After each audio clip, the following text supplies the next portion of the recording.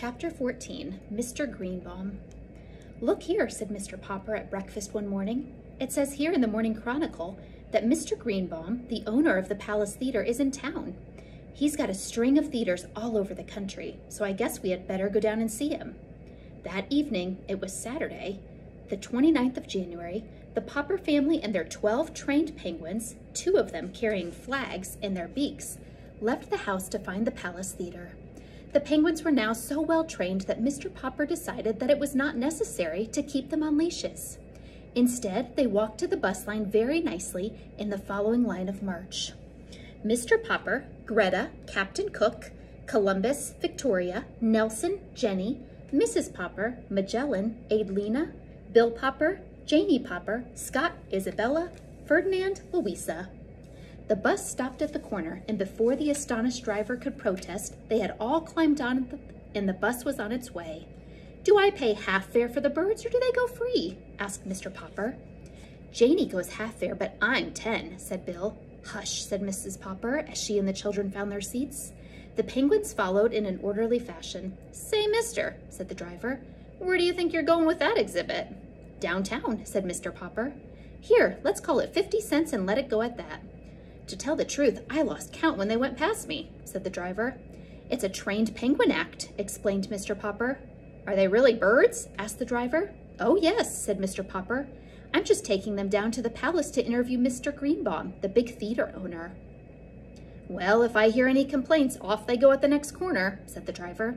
"Fair enough," said Mr. Popper, who wanted to ask for transfers in that case, but decided to let well enough alone. The penguins were behaving very well. They were sitting quietly 2 in a seat while the other passengers looked on. "Sorry," said Mr. Popper, addressing everyone in the bus, "but I'll have to open all the windows. These are Antarctic penguins, and they're used to having it a lot colder than this." It took Mr. Popper quite a while to open the windows, which were stuck fast. When he had succeeded, there were plenty of remarks from the other passengers. Many of them began to complain to the driver, who told Mr. Popper to take his birds off the bus.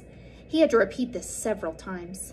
Finally, he refused to take the bus any farther until Mr. Popper got off.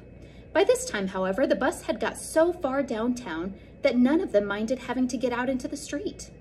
Only a block ahead of them shone the lights of the Palace Theater. "Hello," said the theater manager as the Poppers and the penguins trooped past him.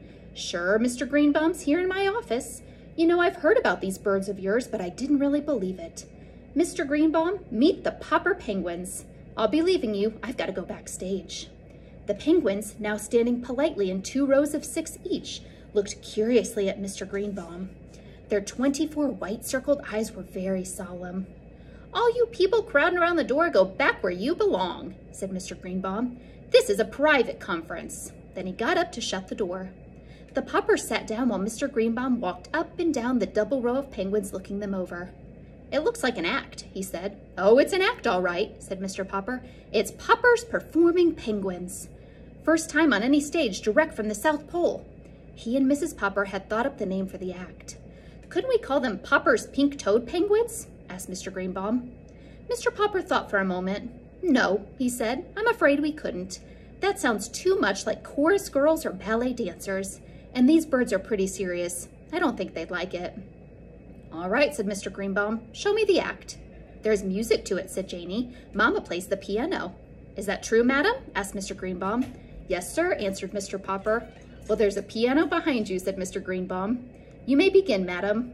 I want to see this act. If it's any good, your people have come to the right place. I've got theaters from coast to coast. But first, let's see your penguins perform. Ready, madam?" "We'd better move the furniture first," said Bill.